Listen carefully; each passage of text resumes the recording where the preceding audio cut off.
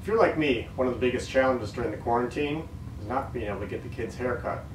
Now, if you don't have the proper tools, head out to the workshop. We'll show you how it's done.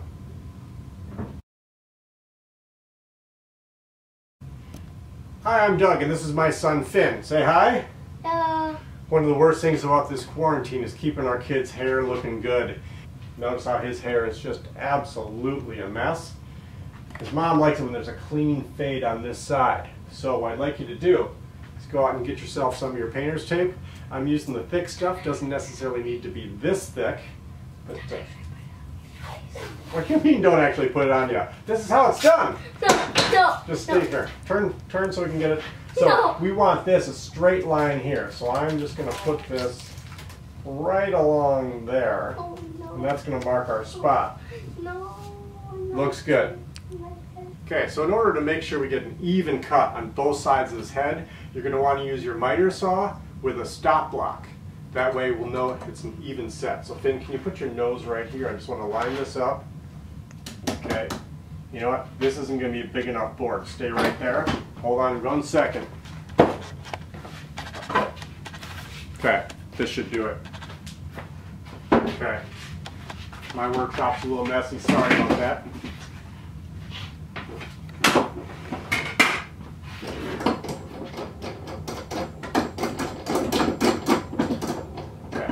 I'm sorry.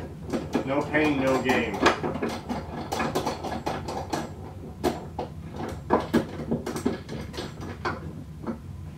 There we go. Nice and tight. Ow, my nose. Okay, once the guard's out of the way, that'll work perfect.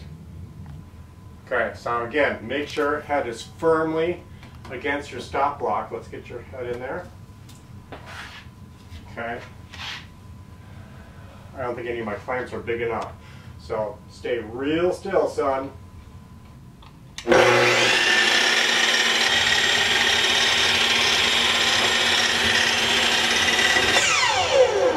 Perfect. Okay, let's take a look. Looks pretty good. Now the second part's a little more uncomfortable for your child, but just reassure them, this won't take long. Okay? I just need you to carefully lean back up. Head back. Again, make sure it's snug up against the fence. Stay still.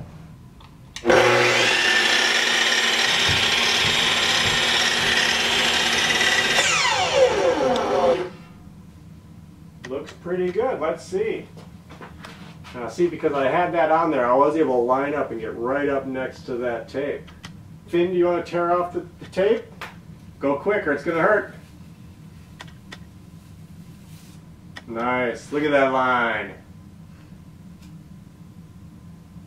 So I got the next idea for doing the top from my bandsaw handbook with patterns when I noticed that my push stick for my table saw was just about the same size as Finn's head. So we're going to use that. We're just going to strap this to his head like this. We're going to come across. Table saw is not safe for this, and especially with the curve, so we're going to use the bandsaw over here. Stick with me. So first thing is to clamp the template to his head in the proper position. So Finn, if you want to look towards the wall, just get on there.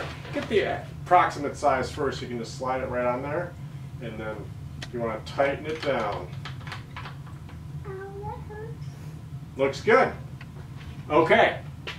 Make sure to set your fence height all the way up. You need the room for the head.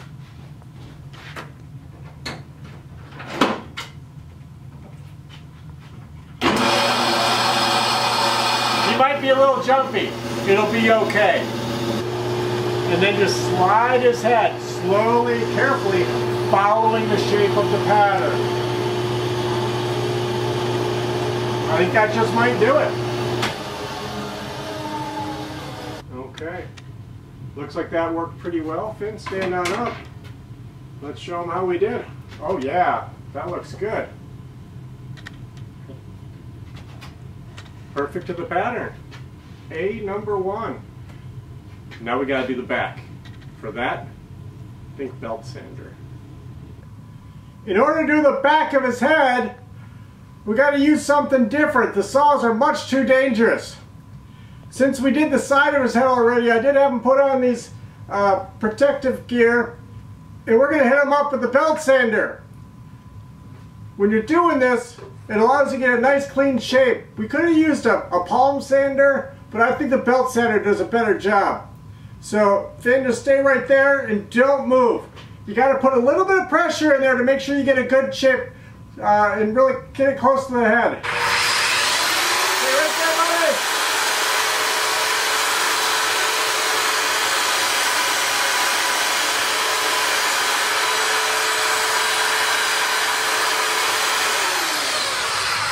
Alright, so you might have to go ahead and do a little cleanup the first couple times if you're not used to it, but then give us, sorry, I don't need that on anymore.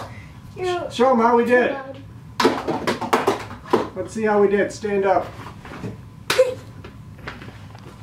So I was able to get a nice fade in here, and the only thing left is to do a little bit of cleanup around the back of his head.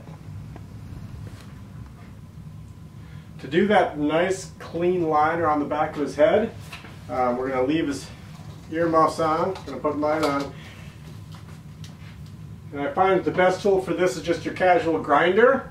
You might have different things, but I find this does a really nice job. Stay real still here, buddy.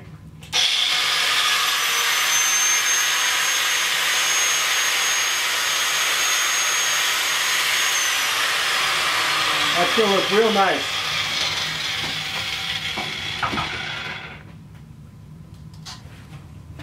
And you can see we were able to get a real nice clean edge there using the grinder. Leaves a little bit of a red mark, but that'll come out over time. Kind of hard to focus there. There we go. Looks good.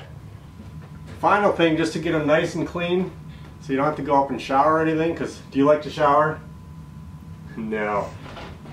Dust collector again does a real good job of getting all that loose hair out.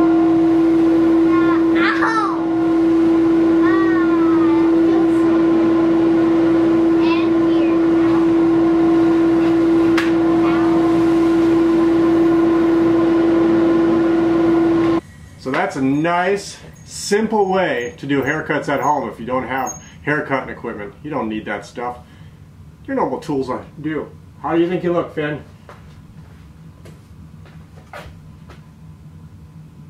Hey, I can't see you. Stop moving. What do you think? There's a couple hairs sticking up, but otherwise really good. You can never make them totally happy. But it's not too bad. Good job, buddy. And remember, stay safe out there.